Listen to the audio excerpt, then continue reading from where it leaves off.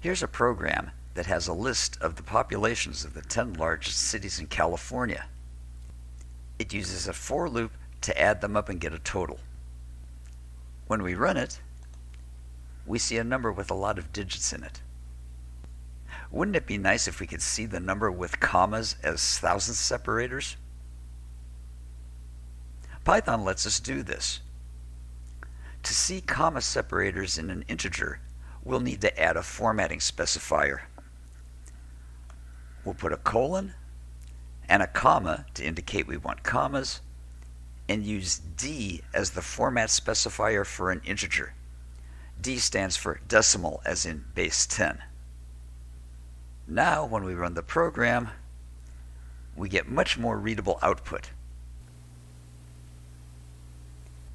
This also works with floating point numbers.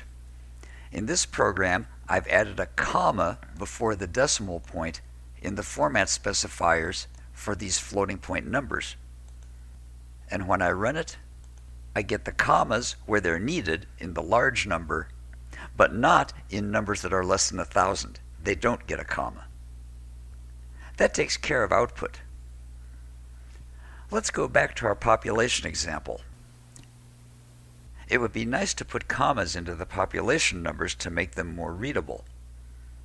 But if I did that, I would change this one number into 3 list elements, and that's certainly not what I want.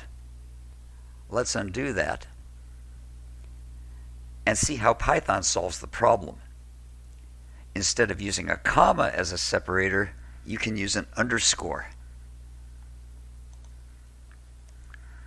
That makes the numbers somewhat more readable, and everything still works fine. And here's what the program looks like after I've used the underscore as my thousands separator for all the numbers. And again, it still works great. What about user input? When we ask the user for input, they can't type commas in numbers. That'll give them an error. However, they can use underscores. Most users who aren't Python programmers won't know about the underscore trick.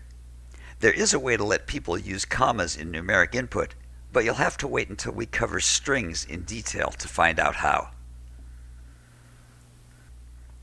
In summary, you can use underscores as thousands separators in your source code,